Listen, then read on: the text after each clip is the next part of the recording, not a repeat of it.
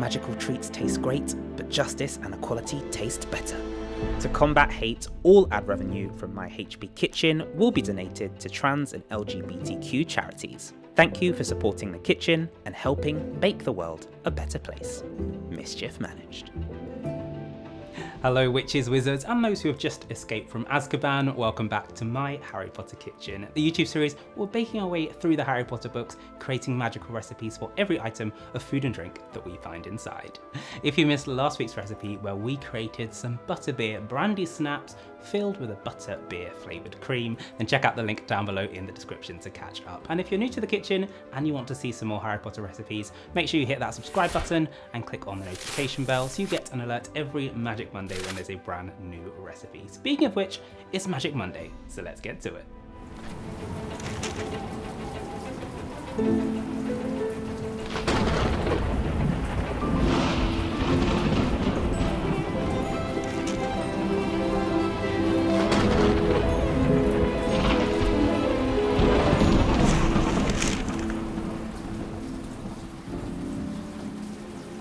Our next recipe is also in chapter 2 of The Prisoner of Azkaban, Aunt Marge's Big Mistake.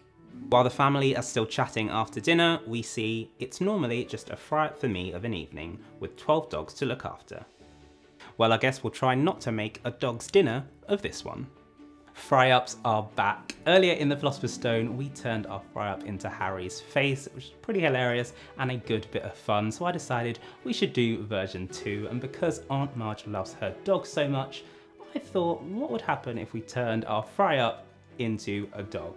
Sometimes what goes in my mind, I don't know. It was all a good laugh though, great fun to make with the kids as well, and even though you shouldn't always play with your food, sometimes we're allowed. To begin our magical dog-inspired fry-up, we're going to start by preparing our mushrooms and tomatoes. For our mushrooms, you want to make sure they're nice and clean to remove any dirt, and then I'm just going to chop the stems off each one. Preparing the tomatoes is also nice and easy. All I'm going to do is cut them in half lengthways. Place some olive oil into your baking tray and then add your mushrooms and tomatoes on top before seasoning with salt and pepper. Those are then going to go into the oven at 180 degrees Celsius or 360 Fahrenheit for about 10 to 15 minutes until they start to go lovely and caramelized. Now, as it mentions sausages and eggs later in the book, I've stayed true to a more traditional fry-up, but of course you don't have to, and you can let your creativity take you wherever it wants to go. If you don't eat meat, feel free to swap those out with any vegetables that you like, and you can even make this vegan friendly too. I'll leave you with the challenge to tell me what ingredients you would use to bring your favorite dog to life. Next up, we're going to prepare our bacon, and I've gone for rashers of streaky bacon, but you can use any that you prefer. To make sure we get some nice texture for our dog, I've used a griddle pan as well, but you can also do this in the oven or in a standard frying pan. Heat until it's nice and hot and then add some oil in before placing your bacon rashers on top. I'm then going to let those fry for about 2 to 3 minutes each side until they're nice and crispy. Flip over and then let them cook through again. Once you're happy with your bacon, you can then remove those and place them to one side. We then need to fry our sausages, so I've got a frying pan on a medium heat with some oil in as well, plating the sausages in one at a time and then frying for about 2 to 3 minutes each side before rotating. Once they're lovely and golden on each side, you can remove from the pan. I want these into thin strips for our decoration, so I'm going to transfer them onto my chopping board and then slice in half. To get a nice round egg for the dog's mouth, I've placed some rings into my frying pan and then used some oil to make sure they're nice and greased. Gently crack your egg into each one and then allow to fry for about 1 to 2 minutes.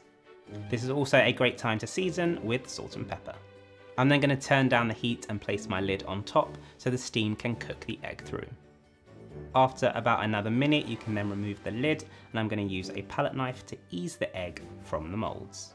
Our last ingredient to prepare is our bagel, so I'm just going to slice that in half and then pop that into the toaster. Once it's lovely and golden, I'm then going to spread over a nice even layer of butter. So that is all of our fry-up ingredients prepared, cooked and ready to turn into our dog. As I mentioned at the start, this is just a good bit of fun. You don't have to take it too seriously, but I did take a fair few attempts to try and get as much of a dog look as possible. So do let me know what you think, and if you can do one better, I'd love to see your pictures, so make sure you send them in on Instagram. To assemble Aunt Marge's fry-up dog, I'm going to place the bagel down first. This is going to be the dog's face. Place the egg on top of that for the mouth, and for the dog's waggy tongue, we're going to take those tomato halves and pop one underneath the egg.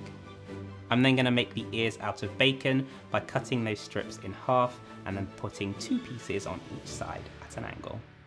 The mushroom eyes are nice and easy, you can just place those on top of the bagel. And 1 mushroom on top of the egg as the nose.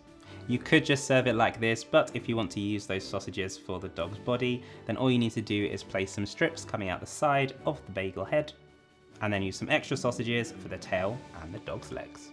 And with that, Aunt Marge's dog has come alive as our breakfast. I sure hope Aunt Marge enjoys this recipe as much as I did. It was pretty hilarious to try and play around with all those ingredients and come up with something that looked like a dog. So let me know down below in the comments, how do you think I did? That's all for this week's recipe, but if you want to see more from my Harry Potter kitchen, then make sure you hit that subscribe button and click on the notification bell. Then you'll get an alert every Magic Monday when there's a brand new recipe. I'm off to enjoy my breakfast, so I'll see you next week.